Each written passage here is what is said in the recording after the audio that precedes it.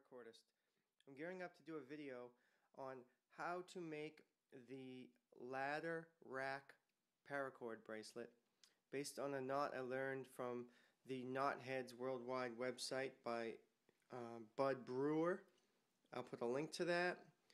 I have modified it a little bit and use it to make a paracord bracelet. Before I get into that, what I'm going to need to do, because I want to switch the buckles that come with my ultimate paracord bracelet jig from 3/8 to the 3/4 inch buckles that I'm going to use for this bracelet, I'm going to record the process of swapping out buckle sizes for everyone's benefit, since I do sell these jigs on Paracordist.com. So my plan is basically to make another setup like you see here with the 3/8 inch buckle, paracord loop, replicate that on this, and then I can swap the attachment pieces. So I'm taking a piece of paracord, a few inches, actually it's roughly about a foot that I took from the scrap bag that I have, and I want to flatten the ends. It's going to just make it a little bit easier for me to get them into the buckle. Be very careful when you work with burning paracord that you wet your fingers real good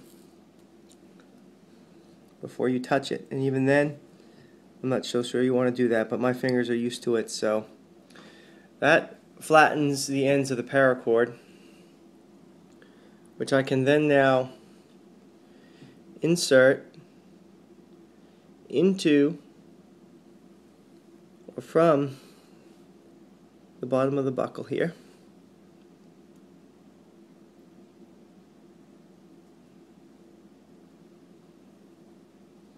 Okay.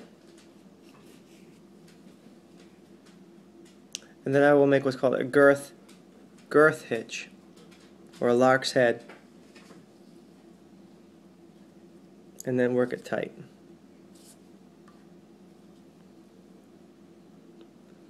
Okay?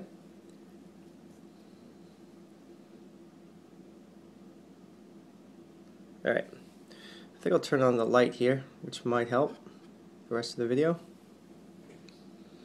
Great.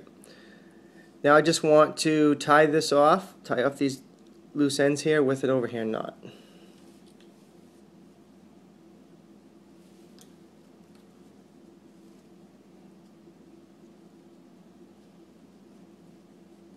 It doesn't have to be pretty. It's roughly the same size as the one that was on there. And tighten it up good so you don't have any play. Okay, now I can swap this piece out with the piece that's already on the jig. First I loosen the nut.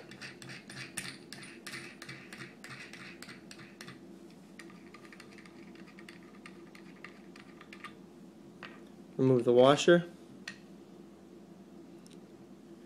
Remove and set aside my 3/8 inch buckle. Reset this. New buckle.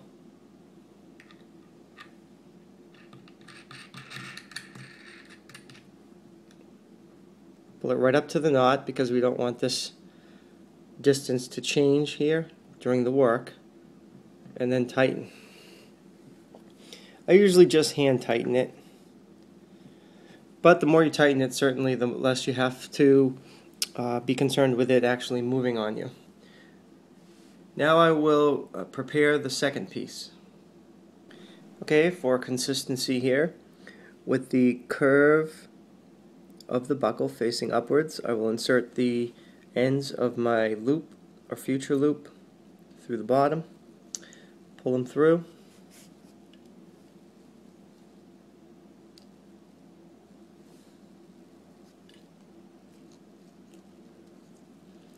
and then insert these ends in here, forming my lark's head. Next step, install. Okay, tied it off with a simple overhand. Now, to remove the old and install the new, you lift the locking release bar here and you just turn it counterclockwise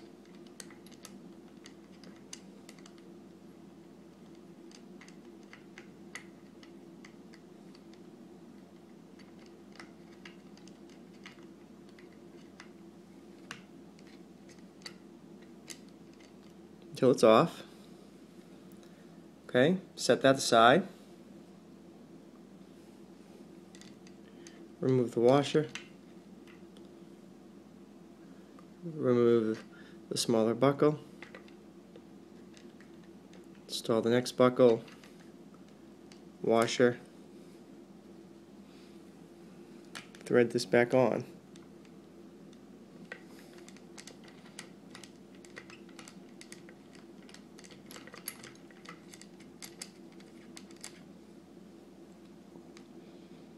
Here you go. Adjust your clamp. And now it's ready to set for the bracelet length. So hopefully that helps you out. Check out this jig, www.paracordist.com. I will now proceed to make the video for the ladder rack knot bracelet. Stay tuned. Thanks for watching.